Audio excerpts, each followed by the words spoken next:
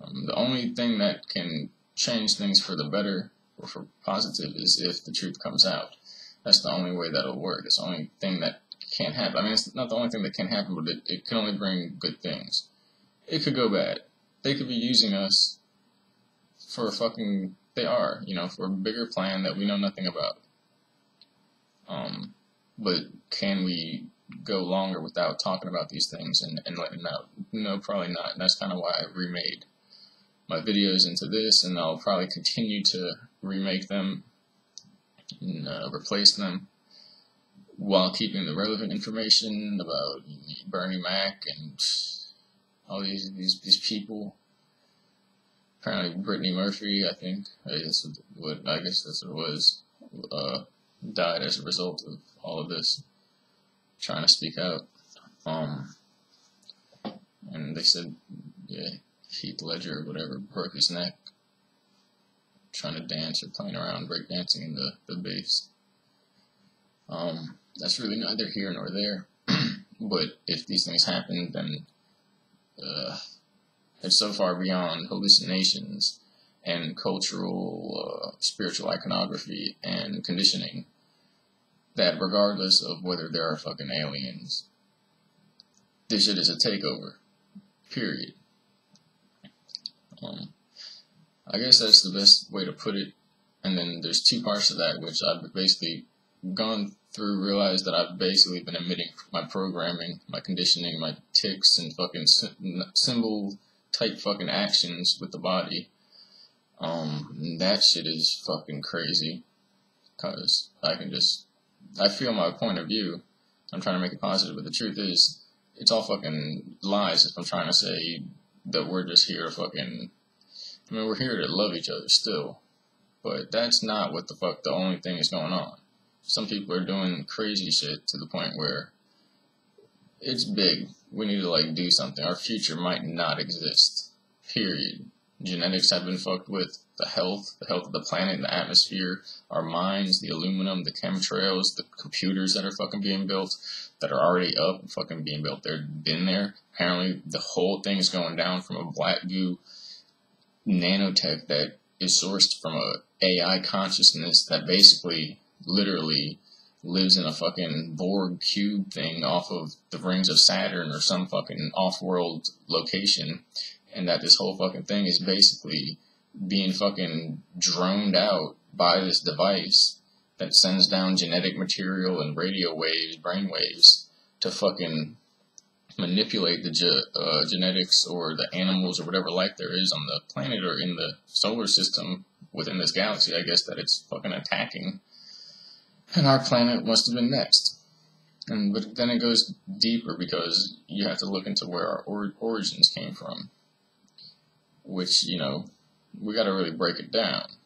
It could have been, they still could have gone back in time and warped everything, which they've been doing that. So we gotta look at history and what we think is here. And it's like, well, have they, are they gonna go back and change that? Or did they add this Eye Horus artifact or this, fake alligator god thing?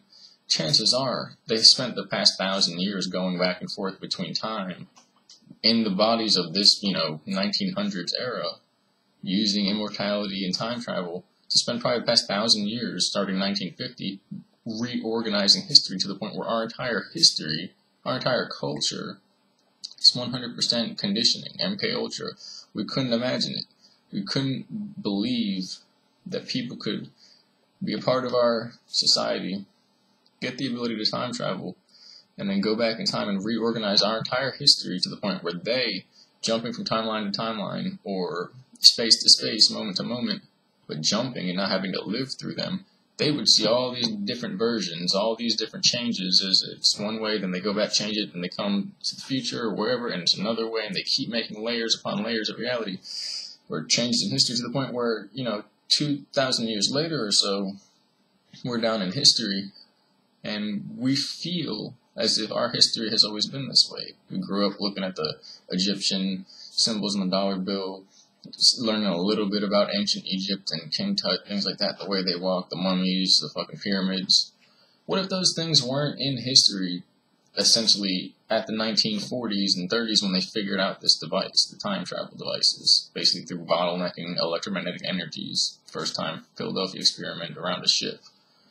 It's very dangerous and harmful to the people involved because they were just fucking around with shit. They didn't even have a coordinate placed out or basically a hole held open, a link in space-time. So motherfuckers just flew off into hyperspace, and apparently later in the 80s they had to reopen the space-time grid, I guess, to hyperspace there. And a bunch of people that jumped out of the ship at that point in time when it went back in the 60s or I think it was the 60s or so.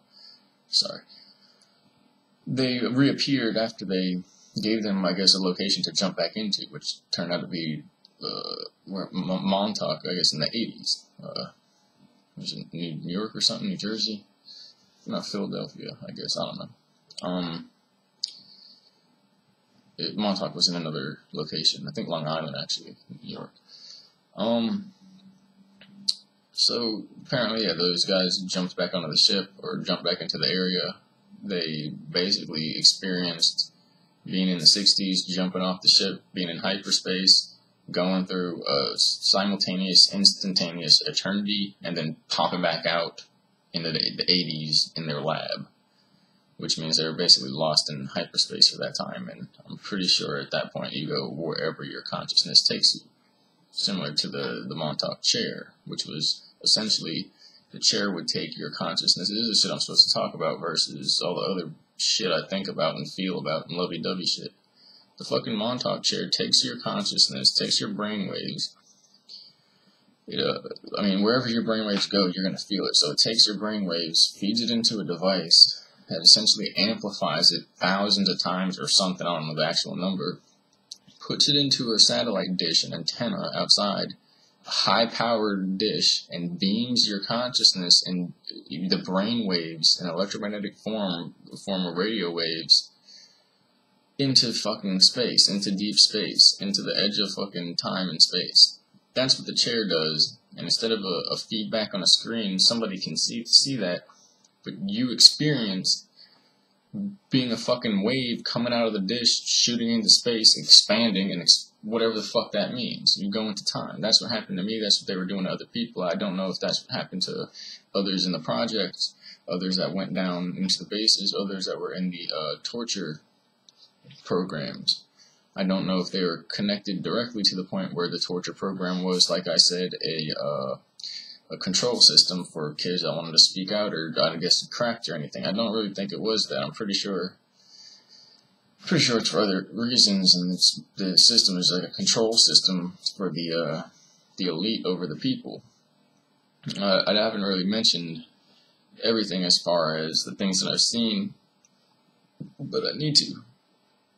I haven't fucking slept, basically, because it kind of just dawned on me. If I'm looking at it in a way where I'm not basically coming down to earth and talking about the most dangerous shit I've seen, then I'm fucking ignoring it. And for the most part, I was fucking ignoring it. Why? I'm not really sure. I'm assuming it's essentially programming, because I'm not truly afraid. I was kind of like trying to make it better or seem a certain way, and that's not going to fucking help. If it could be a hallucination from these chips, and apparently they don't really need the chips now because the nanofibers in the air, we're all kind of plugged into this grid now. But the chips are probably, obviously, more controllable.